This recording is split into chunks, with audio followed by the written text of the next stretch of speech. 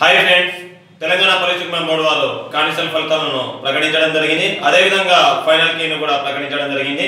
ఇందులో చాలా మంది అభ్యర్థులు ప్రిలిమ్స్ కీలో వరల్డ్ జాగ్రఫీకి సంబంధించిన క్వశ్చన్స్ తీసేయాలని అభ్యర్థులు ఆందోళన చేయడం జరిగింది. దీనికి స్పందించిన రిక్రూట్మెంట్ బోర్డు వారు ఆ యొక్క క్వశ్చన్స్ కూడా డిలీట్ చేస్తూ మిగతా క్వశ్చన్స్ కూడా కొన్ని క్వశ్చన్స్ కూడా డిలీట్ చేయడం జరిగింది.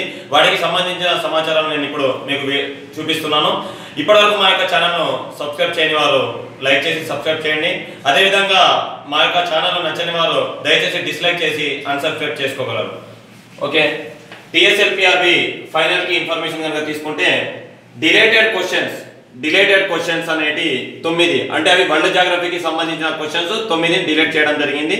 అదేవిధంగా కీలో 0 అనే ఒక ఆప్షన్ ఇవ్వడం జరిగింది.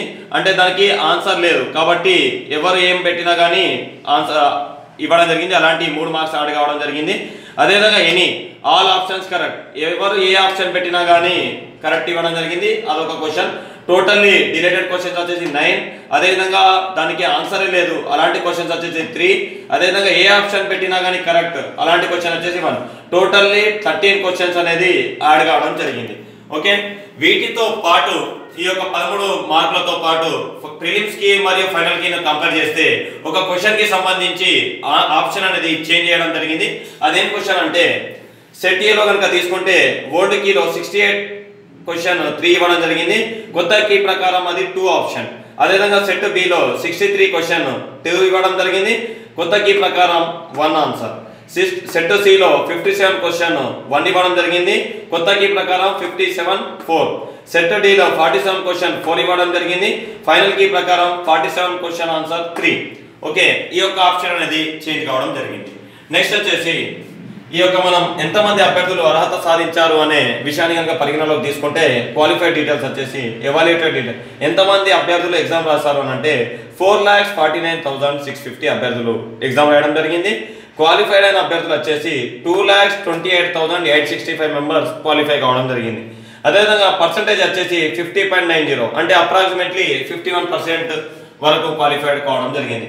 హైయెస్ట్ మార్క్స్ వచ్చేసి ఈ యొక్క పీసీ ప్రిలిమ్స్ లో 151 హైయెస్ట్ మార్క్స్ రావడం జరిగింది. లోయెస్ట్ మార్క్స్ వచ్చేసి 12 రావడం జరిగింది. ఓకే, అభ్యర్థులు ఇప్పటి వరకు చాలా మంది 60, 62, 61, 57 వచ్చిన అభ్యర్థులు కూడా క్వాలిఫై కావడం జరిగింది. మీరు ఇక్కడ చూడొచ్చు, ఇక్కడ పెట్టిన ఫైనల్ కీ తోటి.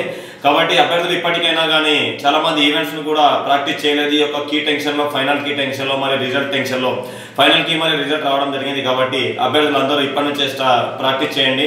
మరి చాలా మంది అభ్యర్థులకు డౌట్ వచ్చే విషయం ఏంటి అంటే ఈవెంట్స్ కండక్ట్ చేస్తారా, పోస్ట్పోన్ చేస్తారా అనేది చాలా మంది అభ్యర్థులు డౌట్ పడుతున్నారు.